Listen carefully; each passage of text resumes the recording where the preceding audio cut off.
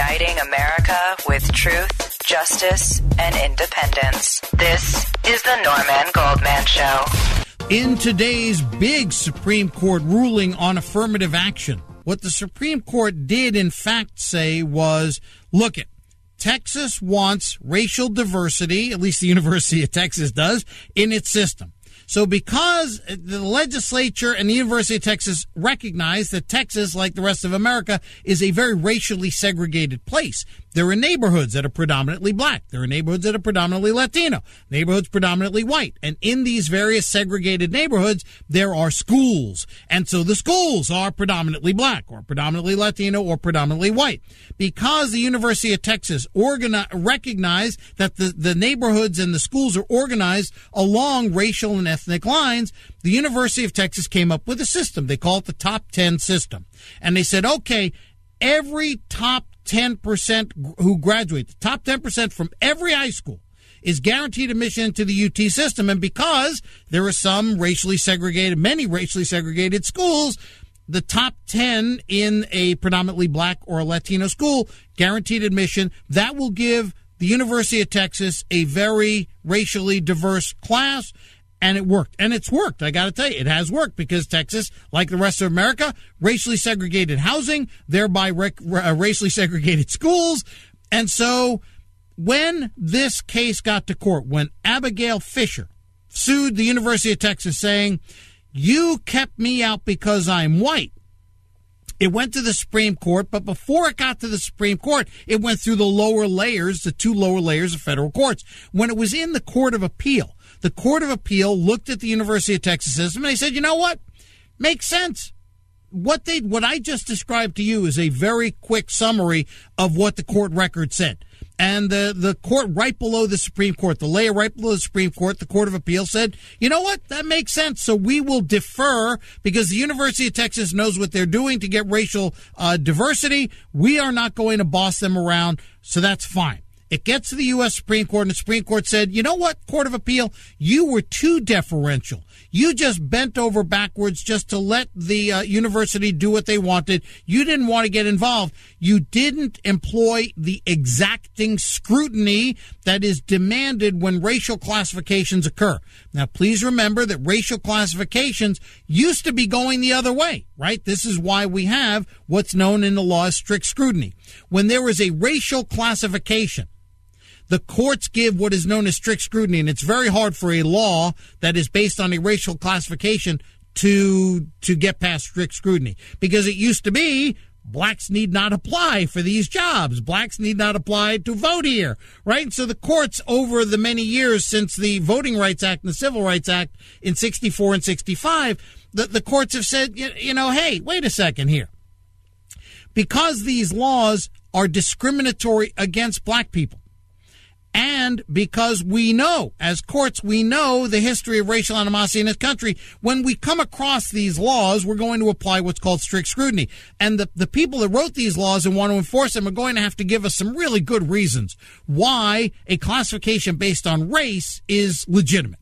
And whenever a court would declare that strict scrutiny applies, that pretty much means the law is not going to survive. It's really hard to get a law past strict scrutiny. Well, now the Republicans are taking that and turning it on its head and using it as a weapon. They're turning it right around, doing a 180 and using it as a weapon, saying, oh, look at this affirmative action. It's a racial classification. It's there to help black people, and it's discriminating against white people. So you got to apply strict scrutiny. And that's the way the law has been. So today, the court said, not only are you going to apply strict scrutiny, you're really going to apply strict scrutiny. So it was 8 judges, and it was a 7-1 decision.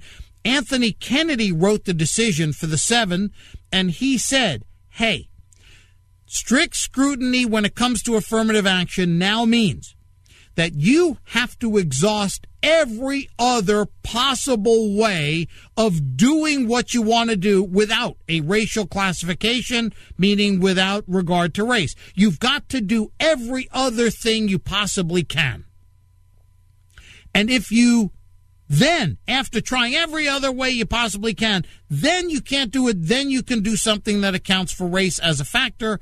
But the court has to put you through each and every hoop. The court has to put you through all these hurdles to say, what did you do before you went to the racial classification, before you said we're going to give black people or Latinos or minorities any kind of extra helping hand because of who they are? What else did you do? And you better show us each and every step of the way. The court today required the lower courts to basically be real pains in the rear end to the various government entities or the public schools or private schools that get federal money to say, we're going to make your life miserable if you use a racial classification. So what the court did today was basically turn the wrench really tight. They didn't say we're getting rid of affirmative action.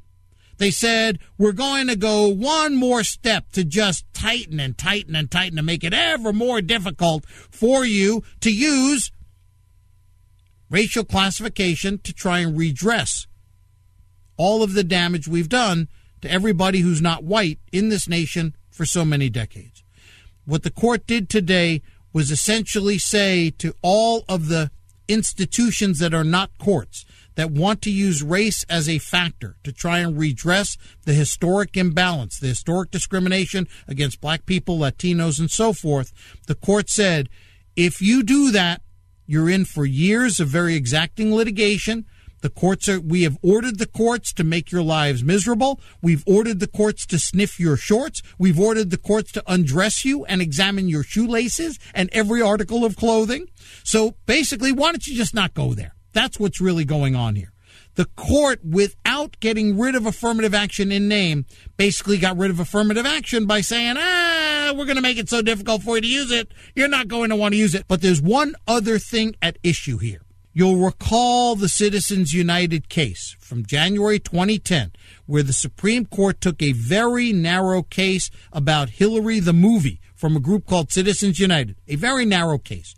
This little group called Citizens United raised a bunch of corporate money, and they wanted to basically distribute a movie saying very, very nasty things about then perceived to be the winning candidate for president, Hillary Clinton. They came up with this long before the Barack Obama-Hillary Clinton thing was going on.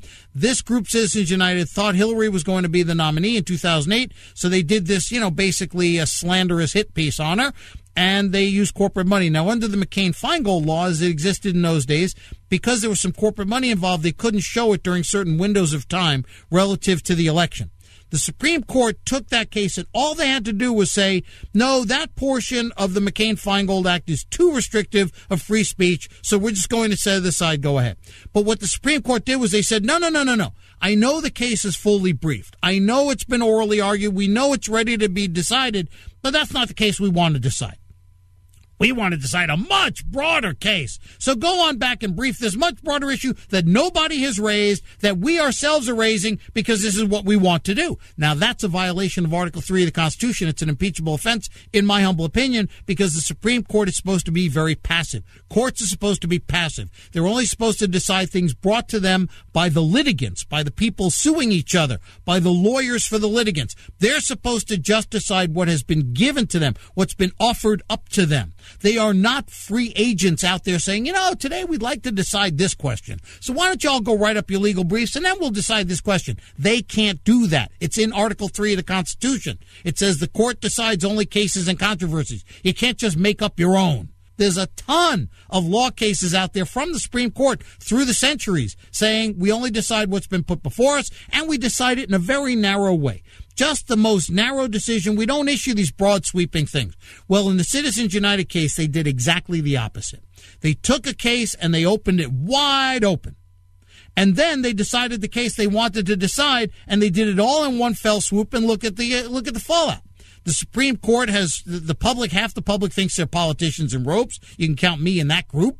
And on top of that, the Chief Justice, John Roberts, is very sensitive now. He is concerned about the Supreme Court as an institution, and he is seeing the backlash to the Citizens United case where, all these cities, including my own here in Los Angeles, we're passing resolutions demanding Congress give us a constitutional amendment overturning the Citizens United case, and it's picking up steam. The Chief Justice is paying attention, and he realizes he made a big mistake. He realizes that he overstepped, that he tried to do too much. He bit off more than he can chew when he said, corporations are people, my friend. So he's decided to go small.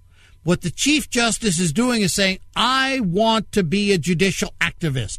I am a Republican. I'm going to protect big business, but I've got to do it in tiny little steps. I can't do it all at once like in Citizens United. It's too big. It's too obvious. It engenders too much political opposition. It gets people saying that I'm a politician. I've got to slow it down. I've got to go slow. And by the way, John Roberts, the new Chief Justice, is only 58 years old. We're stuck with this dude for another 20 years. 20 years! He'll be 78 years old, and he'll still be the Chief Justice. So he's sitting there going, hey, I'm going to just do this in little bits and pieces.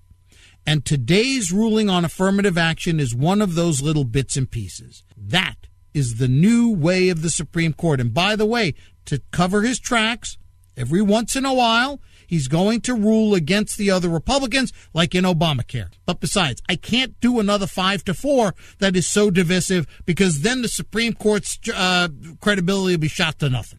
So understand, we've got to get used to this little step at a time thing. But what's going on here today is affirmative action is being eroded away to nothing. It's being disintegrated before our eyes, one step at a time. Uniting America with truth, justice, and independence. This is the Norman Goldman Show.